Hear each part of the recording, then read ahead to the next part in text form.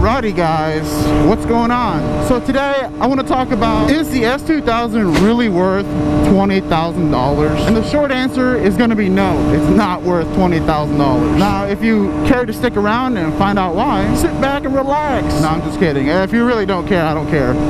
Go ahead and click off the fucking video now. Or at least you know that this bike really isn't worth no 20 grand. But for the two people that are still here watching this video, hey, thank you. Now here are my reasons for why this bike really shouldn't be worth $20,000. Now keep in mind, that's just a sticker price. Whenever you go to actually go and buy this bike, they're gonna knock off so much money. That's what they did for me. But in all honesty, I paid 16 grand for this bike. 17.5 out the door with tax, title, license, and all that. The whole, I don't know if it's just to like deter people from coming in and buying a brand new bike or whatever with their super high price that they're, you know, that they want. But with all the discounts that they give you, the price that you pay is like what all the other guys want for their bikes, you know, all the big four. Hold on, I gotta get onto this here freeway.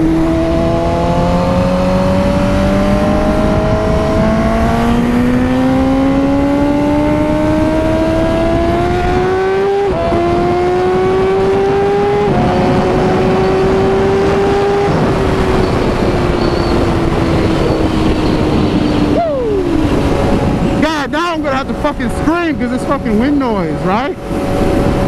I'll wait till I'm off of the freeway. 6 hours later. Now that I'm back in the city, I know it's a few hours later, the S1000 really isn't anything special, man. It doesn't do anything more than like a $4,000 bike can do. Like my buddy's R1 that, you know, we raced and he beat me on.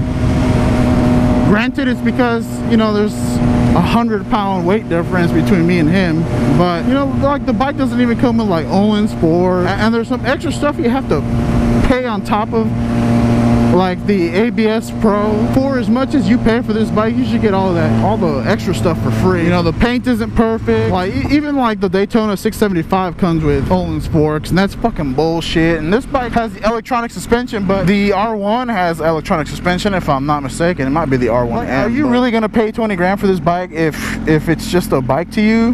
No, it's more than just a bike to me. And it's my dream bike. You know, spending that much, which, like I said before, nobody really actually spends that much on this bike. You know, to me it's justifiable. Yeah, when you fucking hit it, like,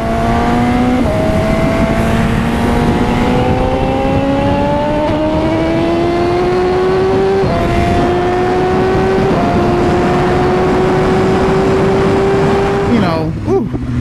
It puts a smile on your face, but you know, any bike can do that. The handling is awesome on this bike. Oh, it feels so good. The clutch is real easy. The quick shifter is, at first I didn't like it because it was real squishy, but now it's a lot better. It's got all the lean angle thing on there. It doesn't have a gas gauge, but it's got a gas range.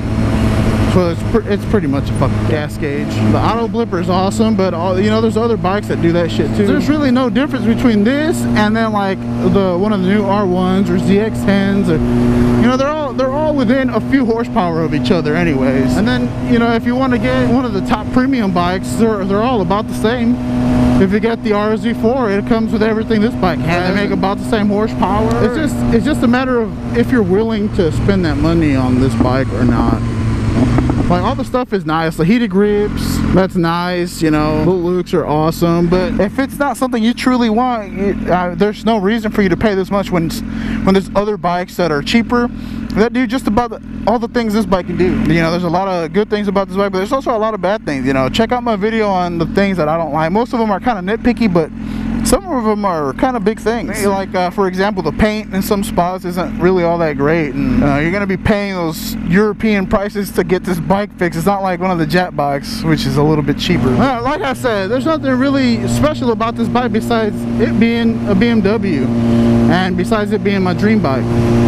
Well, you could add any little thing about this bike to another bike. The electronic suspension, you could upgrade to Olin Sports and it'd be better than, you know, what I've got on here. You could put carbon fiber wheels and they'll be lighter than these forged wheels that I have on here. I've seen people add, you know, ABS, no, maybe not ABS, but traction control for sure. I've seen traction control modules and auto blipper modules and quick shifters you can add, and you know, all kinds of stuff. You could add cruise control too with just by getting one of those little throttle locks. You could add a fucking all kinds of shit, self-canceling turn signals.